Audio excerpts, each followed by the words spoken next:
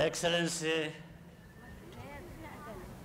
Ismail Omagere, President of the Republic of Djibouti, Excellencies, heads of state, brothers from Sudan, Ethiopia, Somalia, and our chair of the African Union Commission.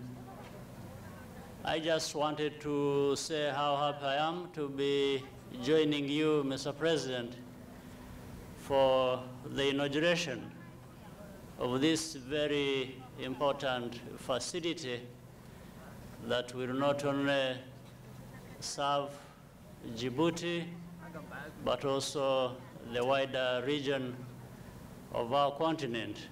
So, President, I'm very glad to be here to join you and the brothers, leaders from this region, and congratulate you to be behind you in realization of this project that I'm sure may serve all of us, even as far south as Rwanda and beyond.